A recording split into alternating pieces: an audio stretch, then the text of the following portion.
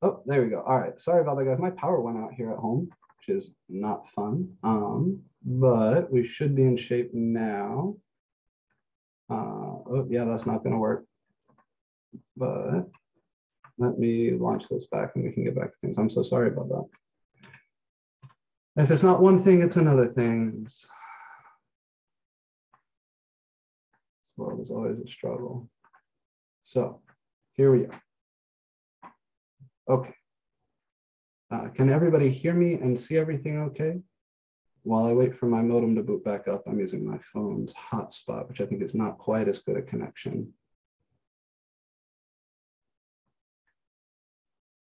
All right, what are we not hearing or what are we not seeing? Voice is cutting out. Okay.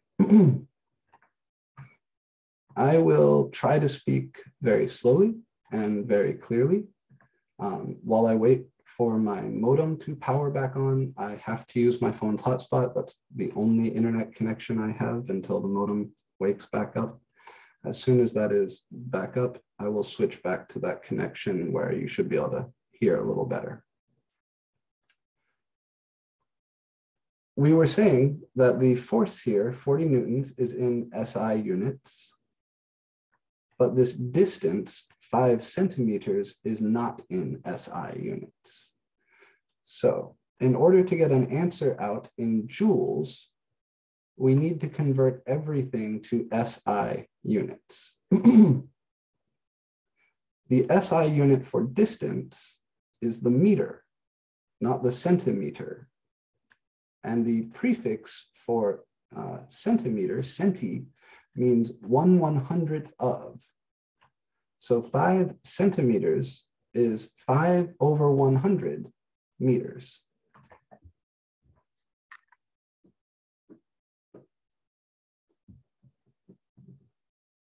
So this is 40 newtons equals K times 5/100ths of a meter. 1 centimeter is 1/100th of a meter. Everybody on board there?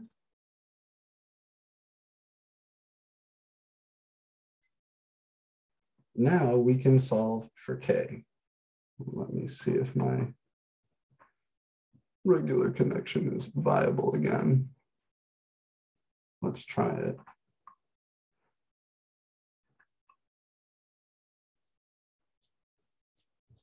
All right, everybody still with me? We're back on the main connection now. I should be able to go back to the normal speed. Very good. All right, so we convert the 5 centimeters into meters because that's the SI unit for distance. We need everything in SI units in order to get an answer out in the end that is in joules, because joules are the SI unit for work. That means now that this is all in SI units, newtons on the left, meters on the right, I can solve for K. That means I need to divide everything by this quantity or multiply by 100 over 5. So this is 40 times 100 over 5. And this would be newtons per meters. That is K. And if you do this, 40 divided by 5 is 8. 8 times 100 is 800. So 800, and it's newtons over meters. That's K. That's the spring constant. So in other words, this, for every meter you stretch the spring out, it fights you an additional 800 newtons. That's what this is measuring. It's the stiffness of the spring. So I know K. My force to stretch or compress this spring is 800. I'm just going to write it as 800 times X. And what you notice is that this force changes as X changes. It's not a constant force.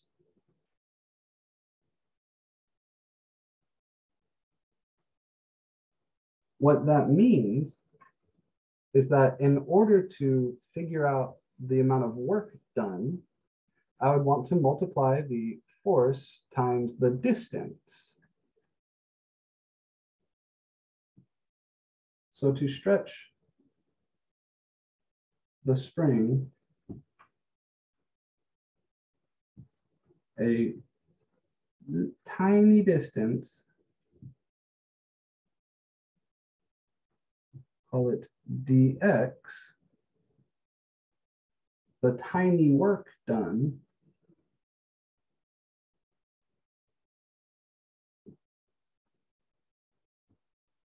would be, I'll call it dw, for a tiny amount of work, is equal to the force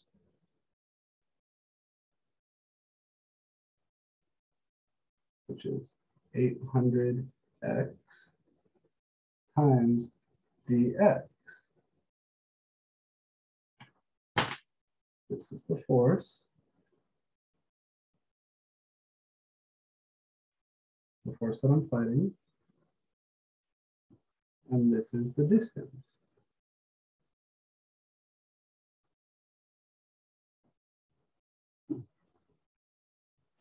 And this is how you set up most of these problems. Because in the vast majority of interesting physics problems, the force that you're fighting is not constant, it changes. You need to find the force at an arbitrary distance x, and then multiply that by the little distance dx that you're trying to move the thing. The picture here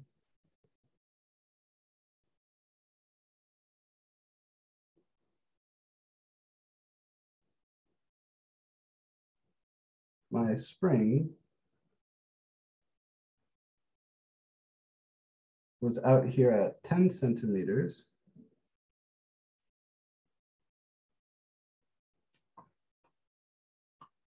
And I want to stretch it just a tiny little bit. Let's say we're going to go from x here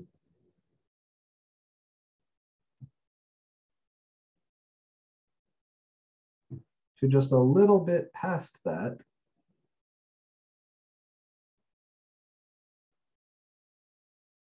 Dx over here. So this little distance here is dx. The force that the spring is pulling back when the spring is already stretched out x meters is 800x, right? That's what we figured out here. To hold the spring at x meters past its natural length requires 800x newtons of force.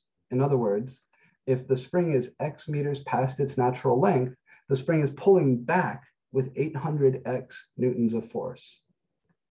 What we want to do is figure out the amount of work done in stretching that from x to x plus dx, just stretching it a tiny bit past. Once we have a formula for that, and that is the force times the distance, you can integrate this from wherever to wherever to find the work done in stretching that spring from wherever to wherever.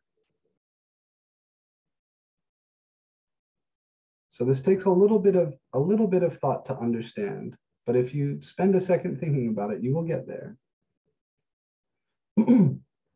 If I'm already holding the spring at x and I want to stretch it just a tiny little bit more, dx, then the work done in doing that, the tiny amount of work done in doing that, is the force the spring is pulling back at that distance x times the little amount of distance I want to stretch it beyond x. And we call this dw, the little differential element of work. Finally, to calculate my total work,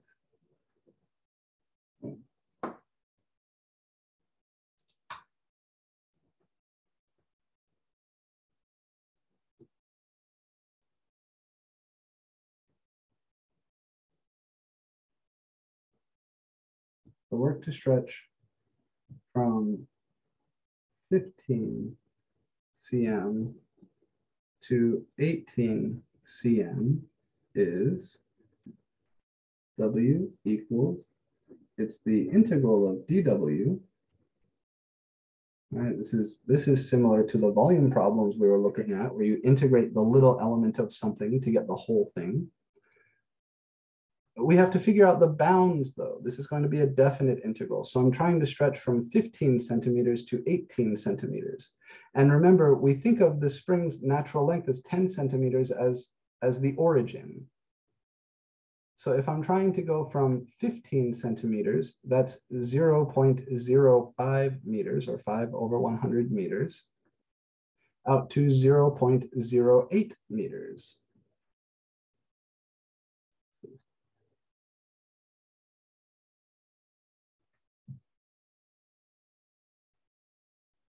These are the x values that we're talking about, because its natural length of 10 centimeters is where we consider the spring to be at rest. That's x equals 0. We have stretched it 0 meters past its natural length.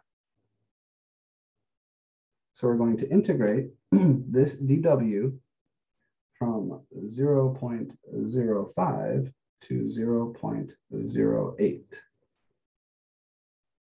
Yeah, it takes a second, right? So if this is the natural length, let me come in here and change this to 0. Right? I'll say it like that. So your your spring, when it is at 10 centimeters of length, has been stretched 0 meters. That is the natural length of the spring.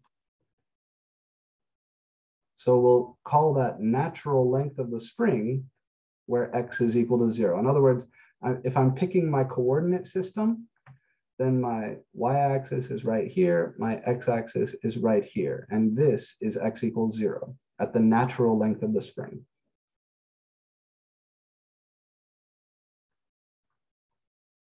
So when the spring is at 15 centimeters of length, I have stretched it 5 centimeters. In other words, x is 0.05 meters. Right. So 15 centimeters is 5 centimeters past its natural length.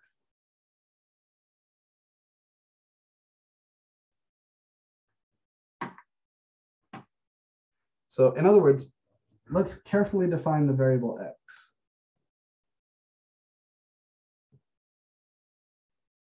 X is the distance the spring has been stretched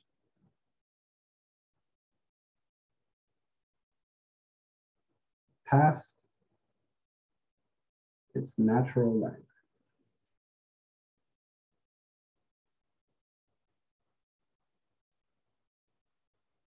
Yeah, this is another one of those little challenging things, and it's about physics. It's about picking a reference frame. So in this equation here, in Hooke's law, that distance x is the distance the spring has been stretched or compressed beyond its natural length.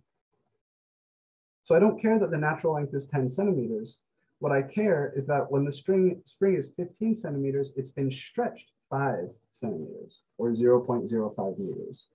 When the spring is at 18 centimeters, it's been stretched 8 centimeters, or 0.08 meters.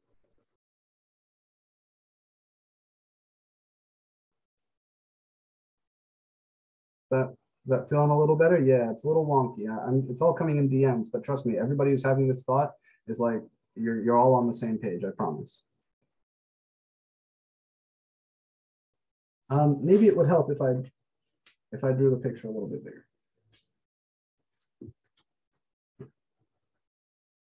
Before I do this, in order to keep your notes cohesive, the integral we're going to calculate for the work here is integral from 0.05 to 0.08 of this thing, 800 x dx.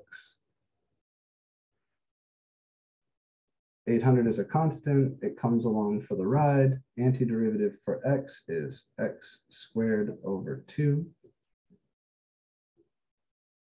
And we'll evaluate this from 0.05 to 0.08. And that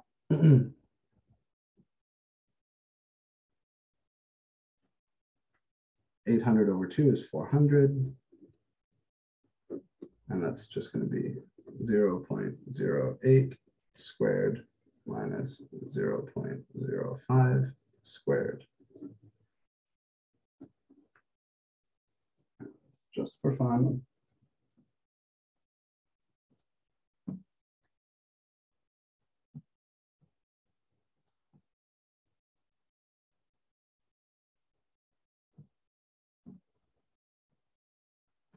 get here is about 1.56 joules.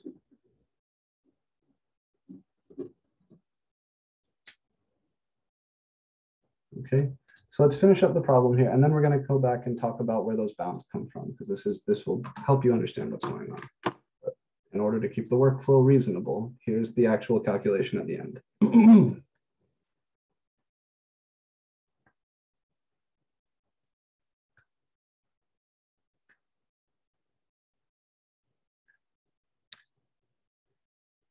Okay.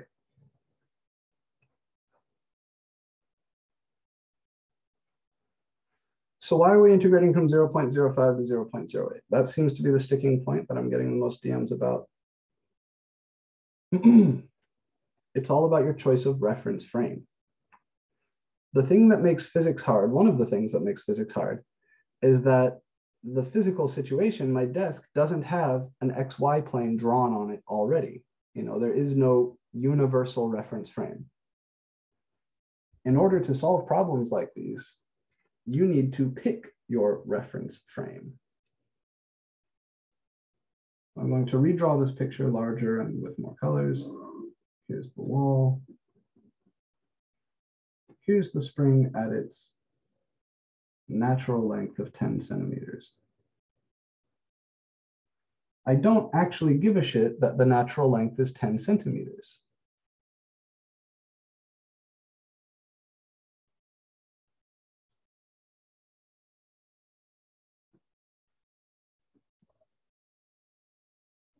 What I do, here's my x-axis. I choose to call this x equals 0. I can do that, right? I could put the x-axis wherever I wanted and in whatever direction I wanted. I could say that the x-axis points this way and that x equals 0 is over here. I could say that the x-axis points this way and that the x equals 0 is right here. It's totally up to me to introduce the coordinates in the way that makes the problem as simple as possible. What this means is that when the spring is stretched out to 15 centimeters,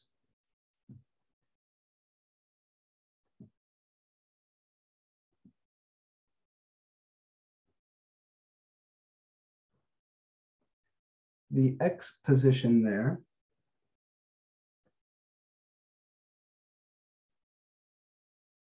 is 5 centimeters or 0.05 meters.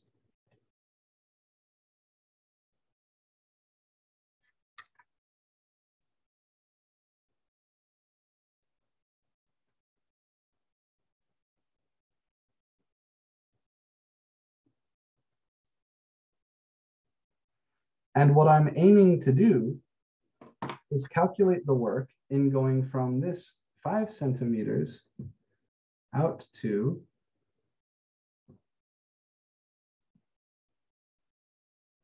18 centimeters.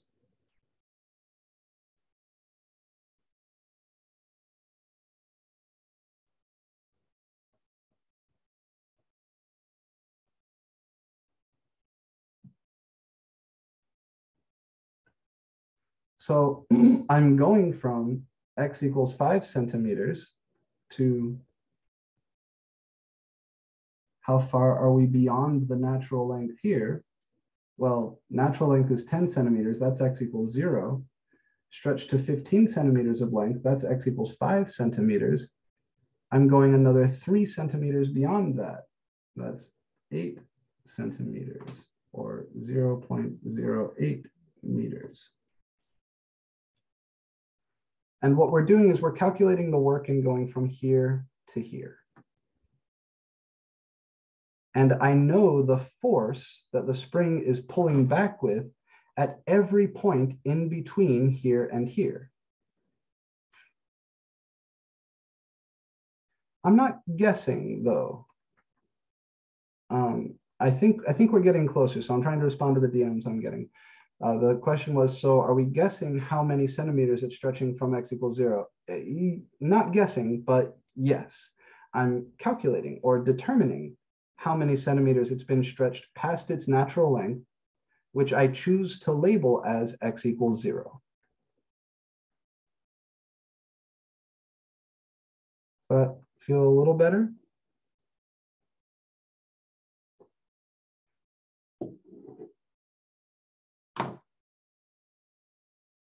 So everything in my problem is happening from here to here. This is the interval of X values that I'm working with. And that's from 0.05 meters to 0.08 meters.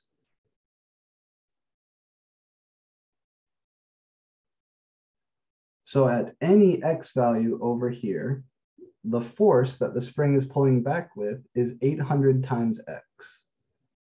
If I want to find the work that is done, then I need to integrate that force times the little distance dx from X equals 0.05 meters to 0.08 meters.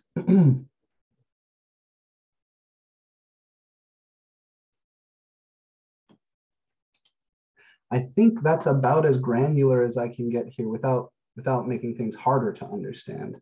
So go ahead and first make sure you have a screenshot or a good copy of this drawing, and try to think your way through it. I do intend to do another example, but I don't want to do another Hooke's Law example right away. So the next example I had planned for you guys, this fucking power outage is killing me. 11:10 to 12:35, we got a few minutes. The last example I had planned for you guys, and we do need to take a look at one other type of problem here, is this problem with the cable. So I will be posting this video after the fact, and there are homework problems of this nature for you to work. I encourage you to rewatch the video, study your notes, and then attempt the homework problem and see if you can work it in that sort of context. Because I do need to show you a diversity of problems here. So this last one, we have a 100-foot cable, which is hanging off the roof of a tall building.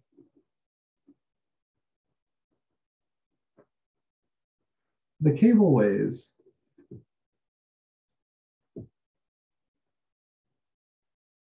200 pounds. I want to find the work done to haul the cable back up to the top of the building.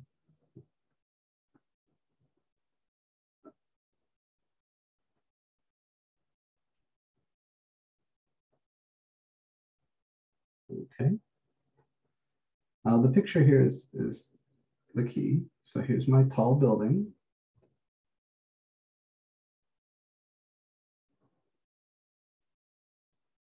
And this cable is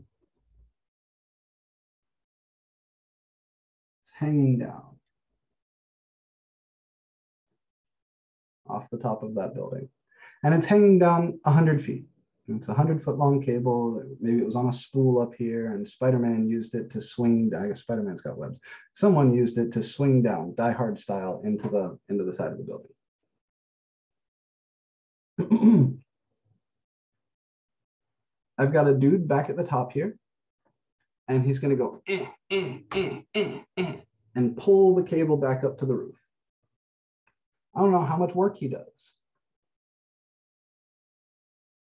Like the previous problem, and like all physics problems, the crucial thing here is to choose your coordinate system in a way that makes life easy. We're used to thinking of the x-axis as pointing sideways, but it can point up and down. There's no rule that says it can't do that. We're used to thinking of up as being the positive direction and to the right as being a positive direction, but I could say that my x-axis points down, and that the 0 value for x is the top of the building.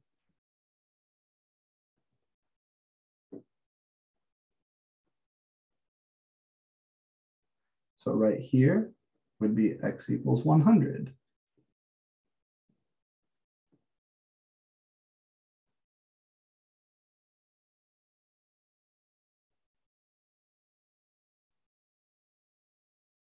what I need to do is find the force due to gravity on a little piece of the cable at an arbitrary x value between 0 and 100. So what I'm going to do is I'm going to just drop x in here.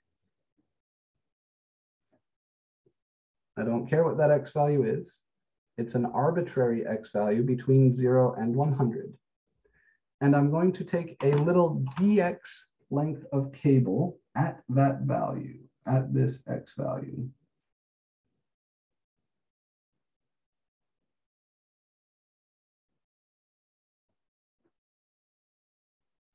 And I'm going to find the force due to gravity on that little chunk of cable.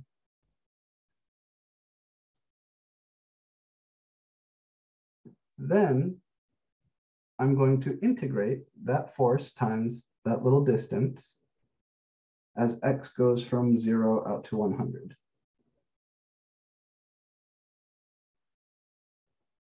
So first, I want to find the force due to gravity on my little dx length piece of cable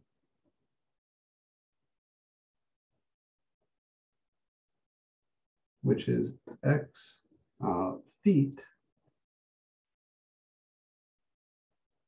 from the top.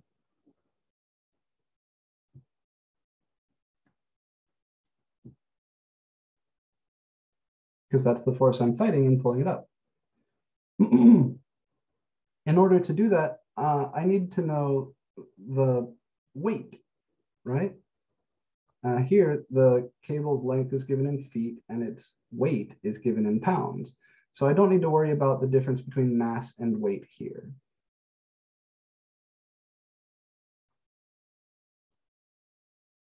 Force due to gravity, remember this is weight.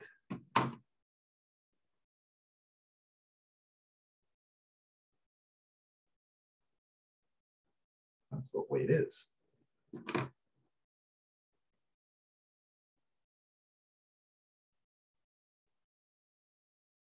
Okay. So the whole cable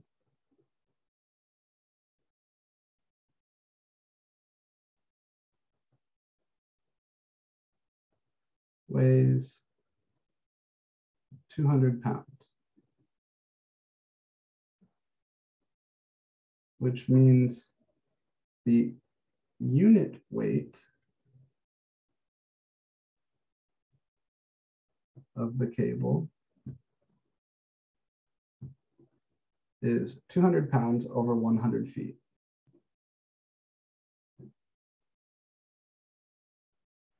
In other words, it weighs 2 pounds per foot. Right, so every foot of the cable weighs 2 pounds. Therefore, the weight of this little dx length of cable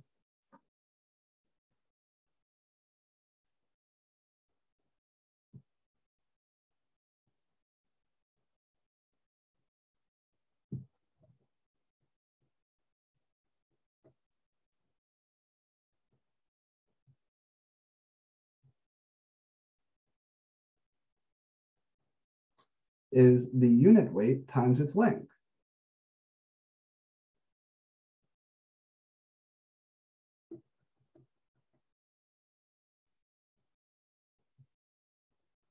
And dx here is being measured in feet. In other words, this is just 2dx. And it's measured in pounds. I'll leave the units off, right? The feet cancel. And this is in pounds. I'll write it like that. That's the force, right? Weight is force due to gravity. i.e. the force on our little piece of cable X feet from the top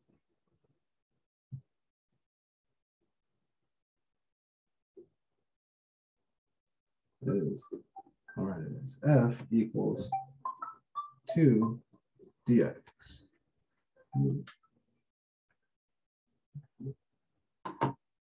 All right. Now, what do I need to calculate my little element of work?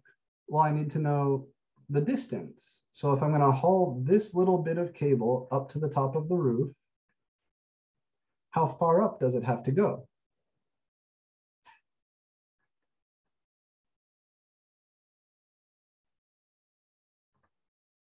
Can anybody help me with that? This little chunk of cable here that weighs 2 dx pounds, or has a force due to gravity pulling down 2 dx pounds, how far up does it have to go to get to the top of the roof?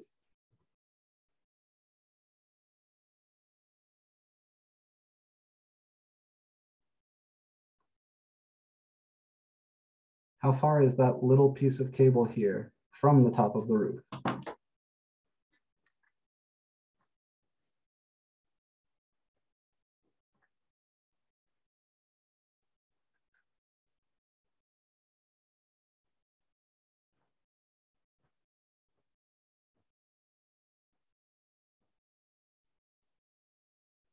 Look at your coordinate system. Where did we say this piece of cable was?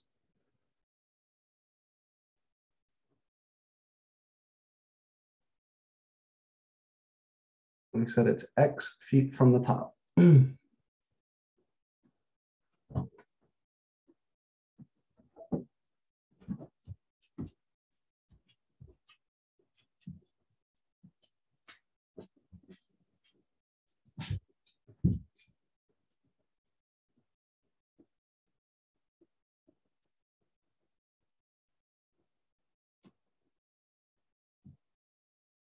It's the force times the distance.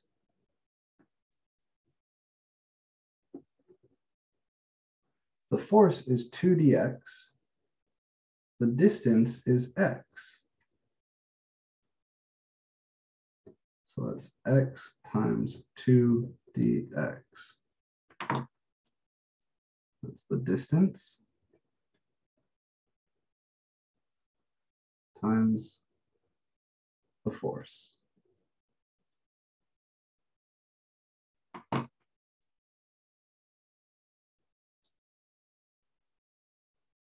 Therefore, to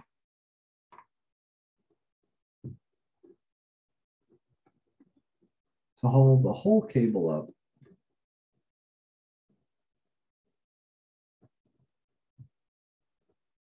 we will do the work, which is the integral of the little element of work from x equals 0 all the way out to x equals 100.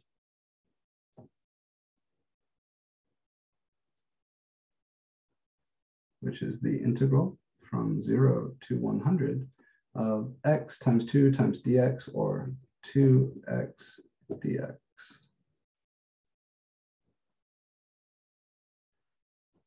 An antiderivative for 2x is just x squared. And we're integrating from 0 to 100. So that's 100 squared minus 0 squared. That's 100 times 100 is 10,000. And that is in foot-pounds.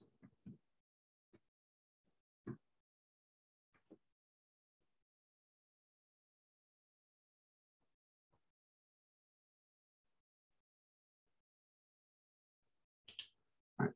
So I think we are a little bit over time. I'm going to leave it here. I can get this to a place where you can screenshot the whole thing. These examples and more are in the book. The idea, again, is that you find the force acting on a little piece of the cable here, which is at an arbitrary x position between 0 and 100. Then you find the little amount of work required to lift that little piece of cable. If you want to find the work to lift the whole cable, you just integrate or add up all of those little amounts of work as x goes from 0 to 100 to cover the whole length of the cable. I will be gentle regarding work on the exam because I am of the opinion that this is a mathematics class and not a physics class. But this is one of the standard applications of calculus to physics. And it's not terribly hard if you take the time to understand what's going on. So I do have an office hour today from 1 to 2. If you want to come chat about that stuff, we can do it there. There is a homework set up for you to be working on, and it was going to be due next Monday. That homework set begins with some 6.4 problems like these, and then also has some integration by parts problems. And we will be talking about integration by parts on Friday. So that's it for me for today. Thank you guys for hanging out. I'm so sorry about that power outage. That shit is annoying. If you need to see me office hours today, 1 to 2, you can send me a Canvas message, of course, email, Discord, all that stuff works great. And I'll see you on Friday. Take care.